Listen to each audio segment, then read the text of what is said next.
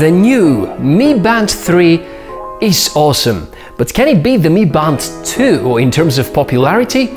Only the time can show us. I'm here to get you up to speed with all the specifications and features of the new third generation of this really wonderful fitness tracker. My name is Michael, welcome to the Tech for All channel. Like almost always, Xiaomi have different versions of their products, some to be sold in China locally and some for international release, meaning that the Mi Band 3 has a Chinese and an international version. And until international suppliers get the global model in stock, we will see how it gets flashed with the English ROM. I know that you're also interested in how it differs from the Mi Band 2, and as soon as we cover the specs and the features, we're going to make a summary of both. Packaging first. Unboxing experience is fine. There's a good looking box. The quality of the band seems to be alright.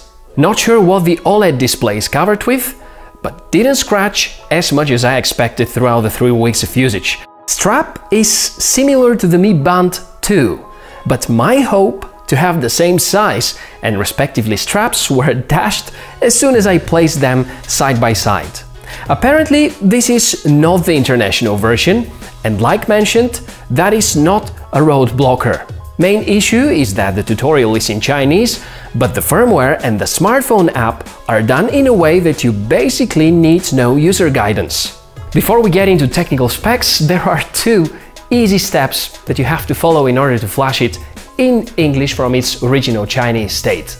Get the Mi Fit app, the version linked in the description below, and run it. It will discover the band and will ask you to update the firmware. And that would be it. A few minutes and you will have your fitness tracker in English. The firmware update itself takes a while, so make sure to be patient. My attempts to find out the processor inside were unsuccessful, but certainly it is a step up from the Mi Band 2. As for the rest of the hardware, you're getting a larger screen that can show more data. There are more functions, waterproof rating for swimming, and there's a version with NFC support which costs around 15 bucks more. Battery is also larger, now 110 mAh compared to 70 for the predecessor, but the autonomy time has decreased a bit because of all the new features. The smarter it gets, the more power it is going to consume. I mentioned there are new features, let's get to know them. The display is now touch. Swiping vertically and horizontally will guide you through the menus, and to activate some of the functions you need to apply long press, which the watch is going to indicate when possible. There's an easy way to view the summary of your activities, much better structure than the Mi Band 2. Heart rate is also there, and via the app you can activate continuous heart rate measurement with intervals no frequent than 1 minute, which still is quite good for analysis. You don't have real-time data of these values on the tracker though. Weather forecast is there too. You can check it for the next 3 days, and there is a way to specify the location manually. Next you can see the notification, highly configurable, but I decided to mostly not use them because the text display here is really small, despite the fact the screen is actually slightly bigger than on the Mi Band 2. The last option, the More menu, is grouping the rest of the features. You're going to find a stopwatch, the About section, screen config, and silent options. You have a choice among a few faces. No one of them is perfect, but I guess that's the best Xiaomi have come up with. I love the silent option.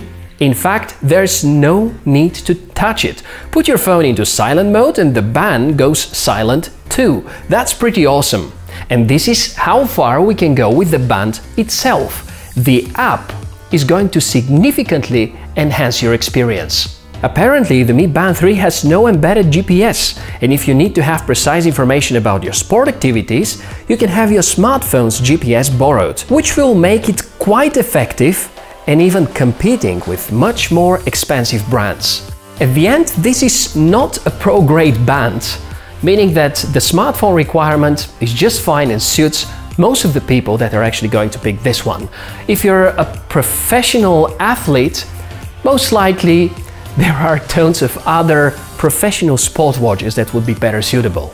I found the heart rate monitor to be quite accurate, and the connection with the app is much better than what it used to be with the Mi Band 2.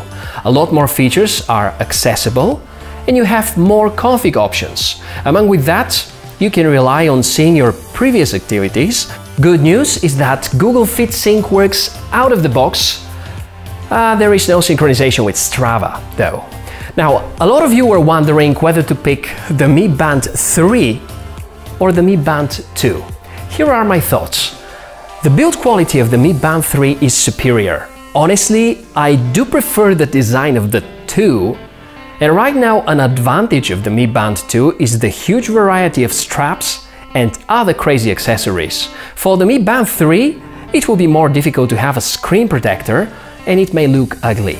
The display is glossier, but still better visible. Just like the 2, it has almost zero visibility on direct sunlight, especially if you have sunglasses. So it is very suitable for people that spend a lot of time indoors and in offices. It offers some fabulous new features. Silent mode, which is automatically synchronized with your smartphone, continuous heart rate, if I may call it like that, weather forecast, NFC option, touch controls and watch faces.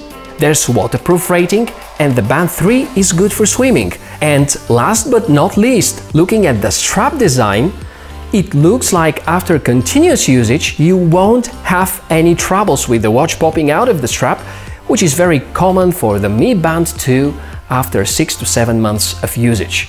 The only obvious downgrade is the slightly shorter battery life, although the battery capacity is now higher, 70 mAh for the Mi Band 2 versus 110 mAh for the Mi Band 3.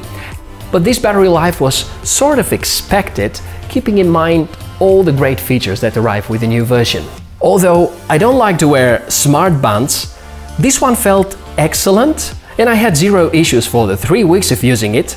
It looks like Xiaomi have granted themselves another very easy win against everything else you can buy at the price of around $30. So yeah, that's a decent upgrade to the second generation, which maintains a kind of the same price. And that's been everything I wanted to tell you about the third generation of the Mi Band, which happens to be the most popular series of fitness trackers right now. It's been a great pleasure to have you as a guest in the last few minutes here on the channel. Make sure to check some of the other videos around. I hope you enjoyed that. Make sure to like, subscribe, enjoy life, and I'll see you soon. Bye!